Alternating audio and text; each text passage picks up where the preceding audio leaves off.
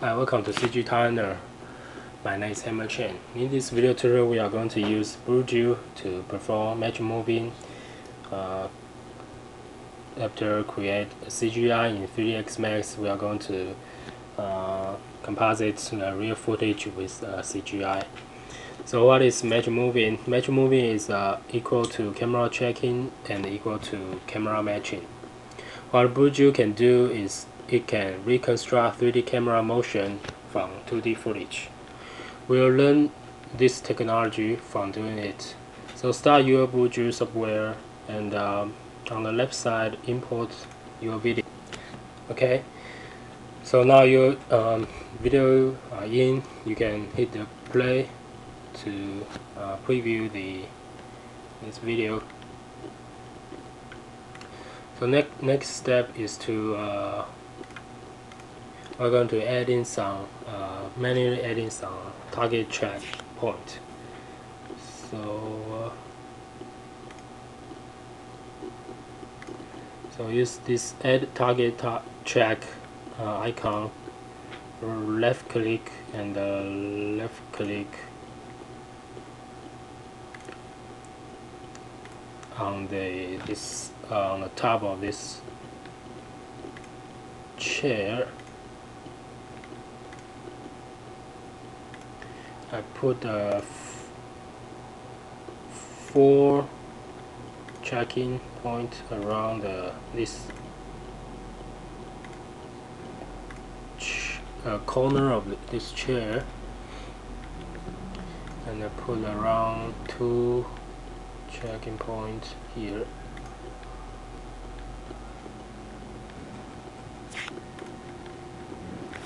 So after we manually add in some tracking points, next we are going to use this track feature, and this will automatically find a feature in your footage and check those target points.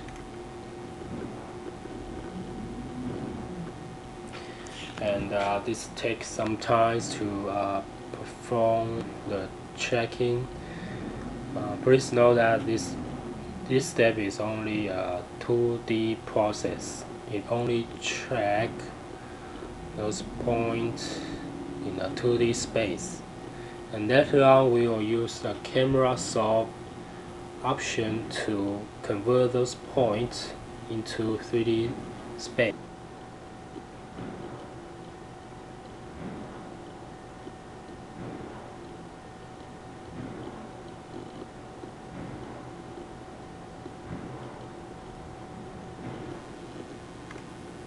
The next step is to use the camera solve icon on the left side and pre-check the optimize radial distortion parameter and optimize camera path smoothness.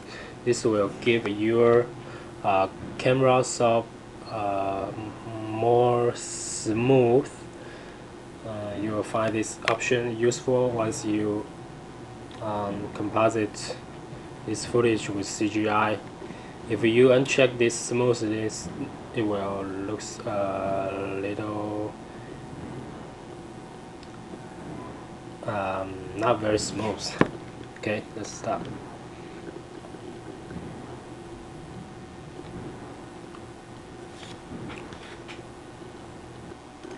With any 3 points selected, and go to 3D text, generate mesh using 3D view. This will generate a mesh from these 3 points. Use export mesh. You can export the mesh into OBJ file. As you can see, after the camera solve process, it will generate those green and yellow dots. The next step is to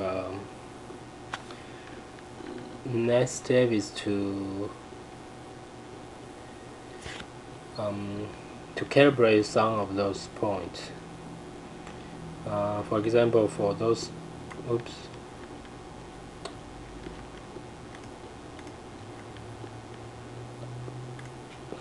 please toggle the edit this edit mode. For example, for those 3 points in the 3D space, those points should be on a 2D plane. So please select those 3 points and go to Scene Geometry and add plane constraint. After you add plane constraint, use connect to selected, and then use this planar constraint to adjust the camera saw. This will recalculate those camera saw point and make these 3 dots on the same plane.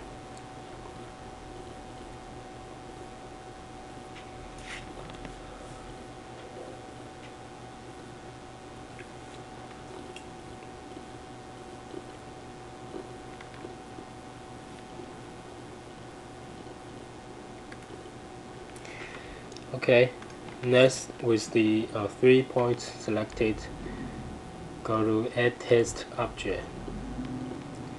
This time you can change type from ladybird to land, and alignment, please select orient and move, and select this plane through selected prediction.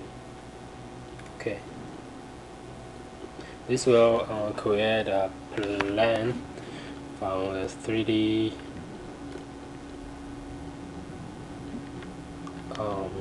on this 3 points. If you like, you can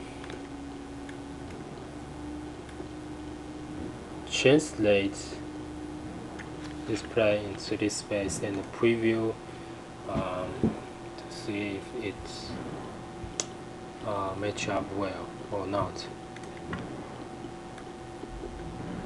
Obviously, it's not good enough. So maybe next time you can select those points and create another plane constraint. Okay. So the next step is to generate a mesh from those 3 points. Go to 3D task and generate mesh from 3D view. Okay, this will create a 3-point mesh, 3-edge mesh in the 3D space. So let's play the video again. Okay. Finally, we are going to export the camera saw. Go to Export Camera Saw and choose the type to 3ds Max MS, which is a Max script, and this will generate a Max script for you, and hit save.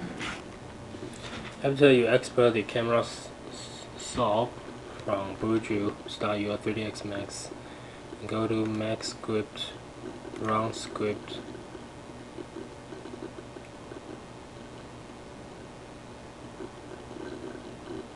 Select the MS file you just exported from Boujou.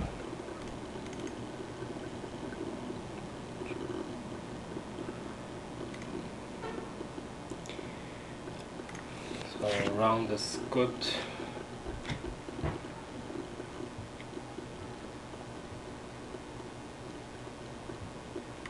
Okay.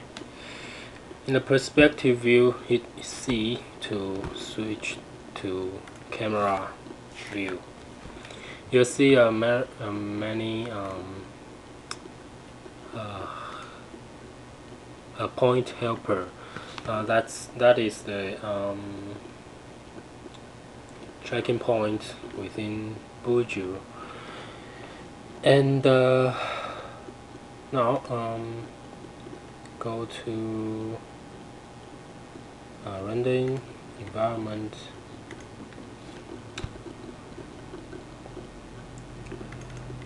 Load up your footage in the background.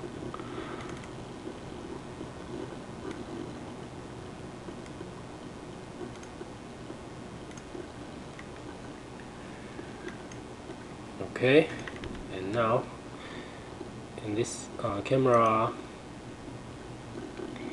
and click on show background. Okay. Next step is to import the mesh from. After you export the mesh from Boujou, now you have to import the mesh.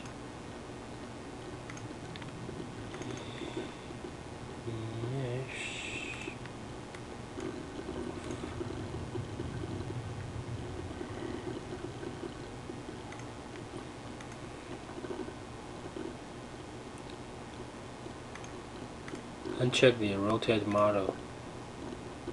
As you can see now, we have this mesh, and this mesh will help us to create a plane that represents this part of the chair.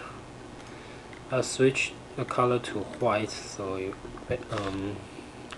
easier to see it, and if I like, convert it to editable poly. On the vertex level, switch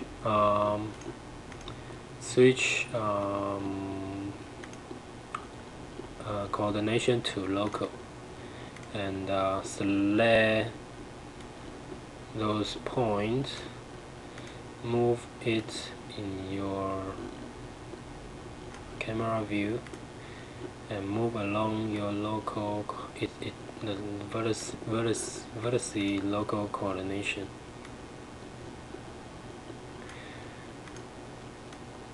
Okay, now you can play the camera to see the update of your Matchmoving, to see if there's any jittering or unsmoothness.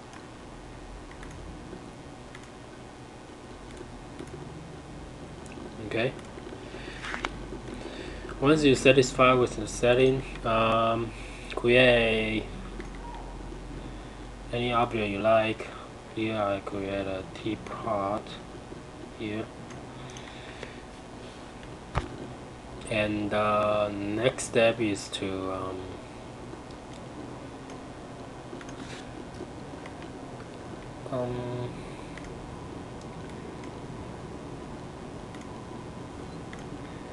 I'm using the final render stage 1 to perform the lighting, and you can make your own lighting within 3ds Max. And now create a source, light source, because in the footage we have a light from a window, so here we also create a light.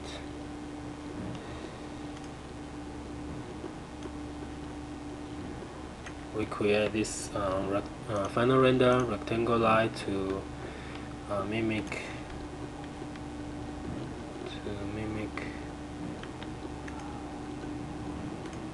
the light from window.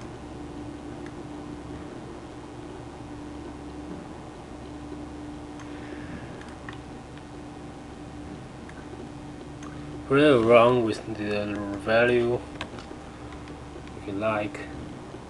Now make a test render for this.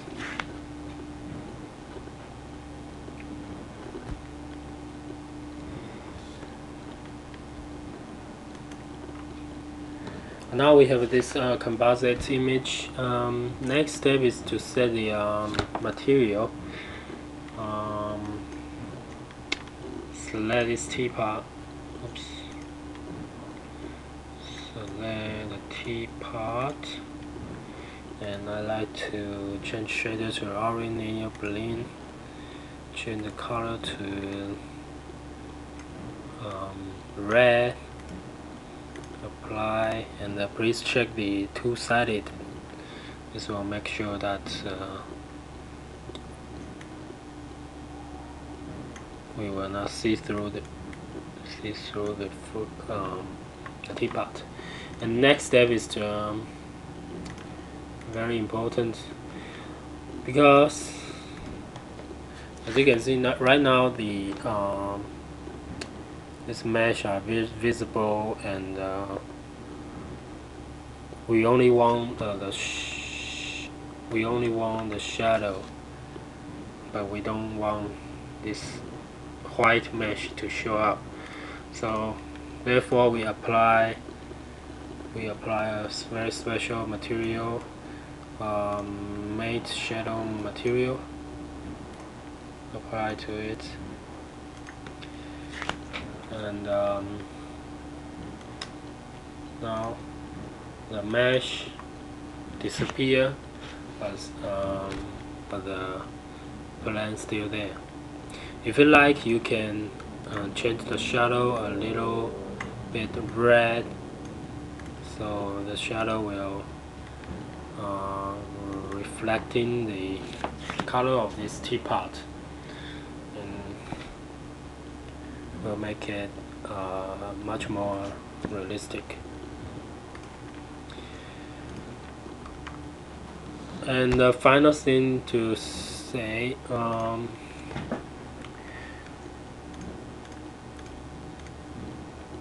if you want to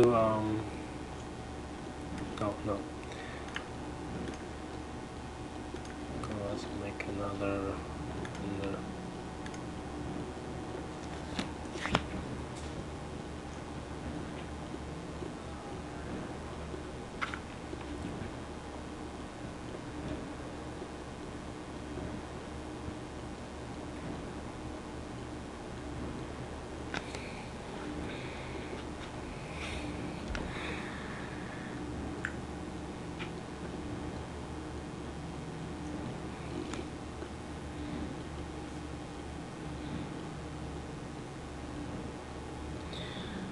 Thank you for watching this video tutorial, and bye bye.